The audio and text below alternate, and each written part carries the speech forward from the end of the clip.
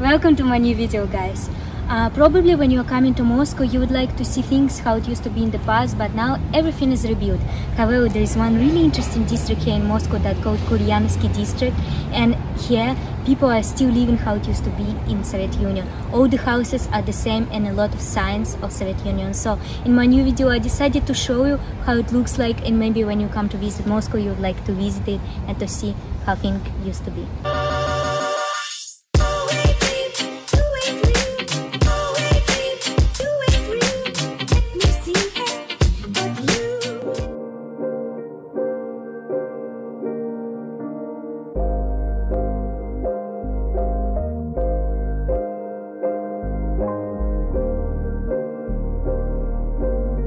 Kuryanovsky district looks like small town, somewhere far away from the capital, but no, this is the part of Moscow that everybody can visit. Although it takes only 30 minutes by car to Kremlin from this place, Kuryanovsky district can be said to be cut off from the city because of the railway line. You can get there from the metro station Pechatniki by bus. The journey time will take approximately 20 minutes. I will tell you honestly, while walking here you forget that you're in Moscow. That's why this place is so loved by filmmakers, because when you get there, it's like you're transported back to the 50s. Another interesting fact about this district that you can see here a lot of things that connected to Soviet Union. For example, here is the statue of Lenin, and if we go a little bit to the left, we can see the post office that was in the past. It's a little bit changed, but even so you can see the Soviet Union sign. Many famous Russian movies were shot in Kuryanovo, and also an interesting fact that Harrison Ford was there during the filming of the movie Key 19.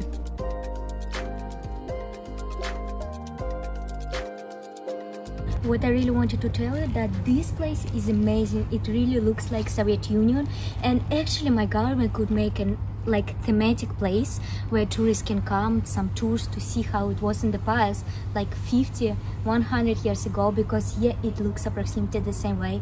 They could build some cafes, like, you know, in Soviet Union style, but no, there is nothing. Actually, it's really difficult to get to this place, and it's not popular at all.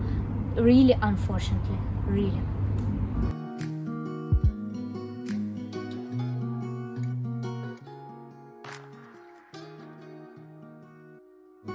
Another thing that I noticed here is just the building behind me. Take a look. They built a new door and put this in the building, but it's broken.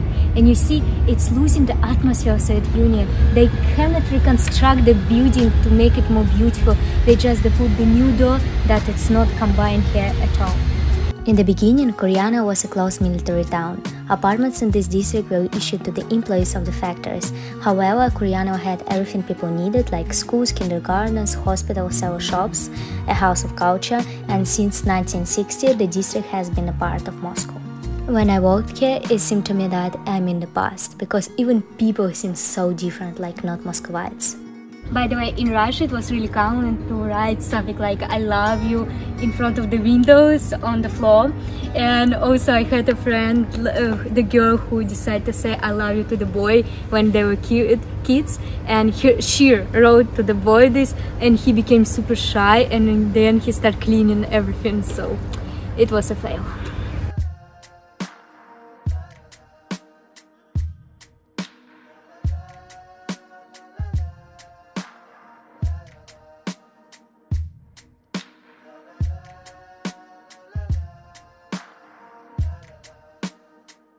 To be honest, guys, this is the first time when I'm visiting this place, and it's so different, as you can see, from the city center, and there are so many people who are living there, and the houses, they're so old. So I don't know, looking at this, sometimes many people can feel a little bit depressed, as I am probably, because it's really sad that people should live in these kind of conditions. And believe me, I think 99% of them living here not because they want to, because they don't have money, and this is unfortunately the reality of living in Russia.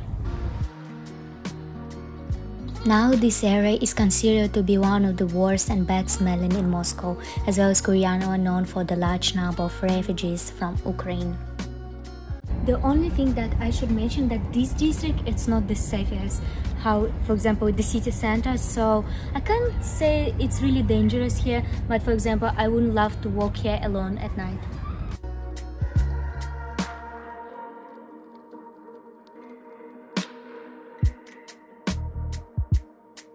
And now this is how the beginning of a district looks like.